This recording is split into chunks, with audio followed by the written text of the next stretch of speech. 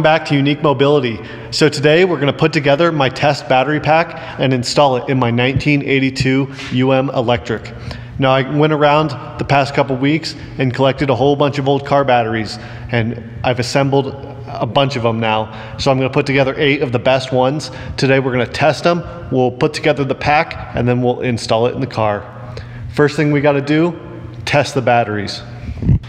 Okay, so I've got all my old car batteries here, and I've got a battery tester. Now what we're gonna do is we're gonna test to see how much current each battery can draw. I'm not concerned about the overall capacity of these batteries. I'm really just concerned about when I put a big load on them, is the voltage gonna hold, or is the voltage gonna plummet down and it's gonna be useless for testing. Okay, these things are super easy to use, so all I'm gonna do is clip it on a positive and negative. I'm going to enter. We're going to say out of vehicle. And we're just going to say this is a regular flooded. We want cold cranking amps. We'll just go with 695. So we got 651 amps. So that's a good.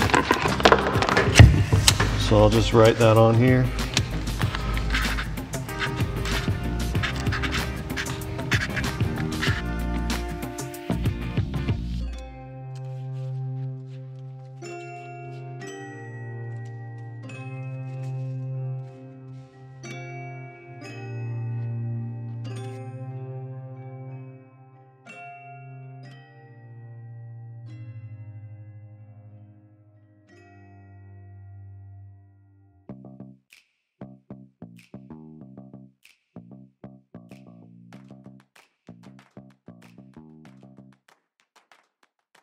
So awesome, I've got enough batteries now in good condition to assemble my test battery pack.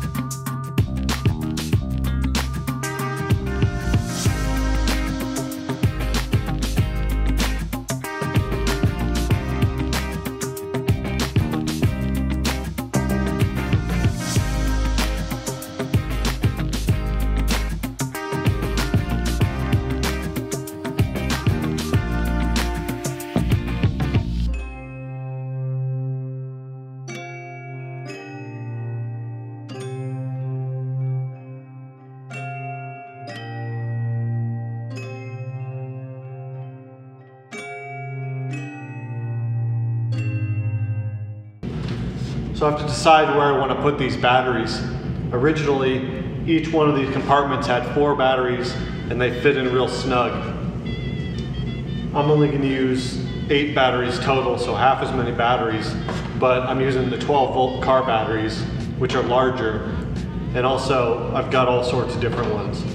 All right, these are the original battery cables that I got with the car.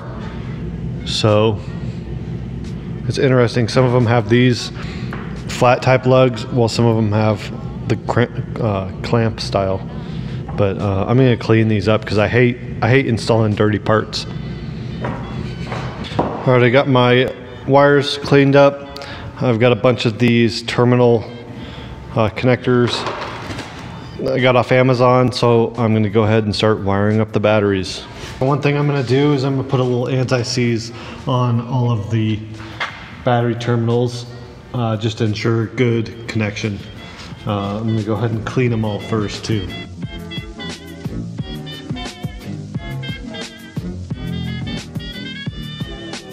I've got a feeling I'm falling for nobody else but you.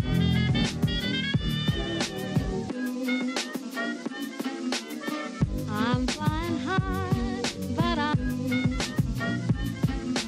show me the ring and I'll jump right through. Show me the ring and I'll jump right through. Show me the ring and I'll jump right through. I used to.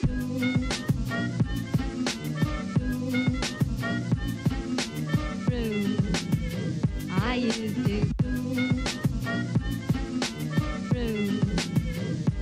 used to. True, I used to.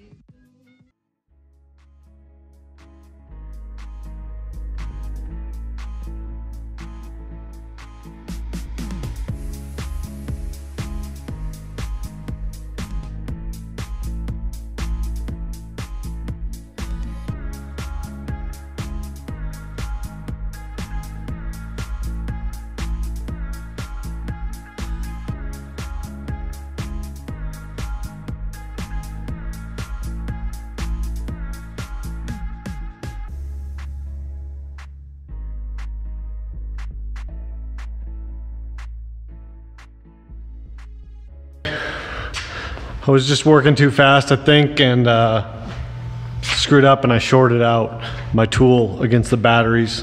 We were probably close to like 80 volts or something like that. So I'm just gonna slow down and take it easy. And I'll probably put the trickle charger on here. Check out what it did to the tool.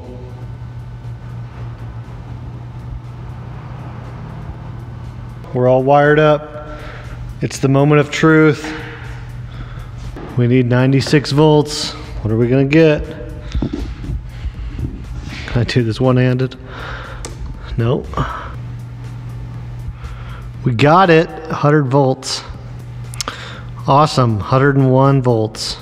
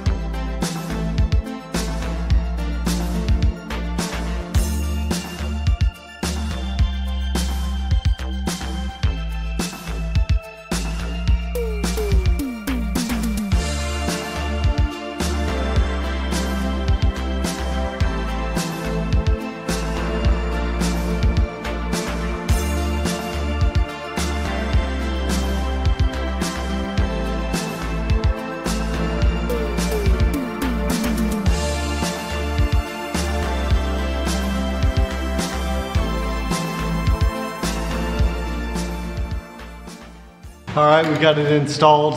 The test battery's now in the car. Man, that was a lot more work than I thought. I can't believe how hard it would be with the full weight, 1,000 pound battery with all 16 6 volts in there. It must be a 2-person job or 3 at minimum. Also, this surface on here is probably not as slick as it was when it was brand new. But it's in the car, it's ready to go. I'm gonna turn the car around today, put the sled away, but I think I'm about done for today. That was a lot of work. Could you imagine if you bought a Tesla brand new and they said you had to do that every, like, once a year and maintain your battery?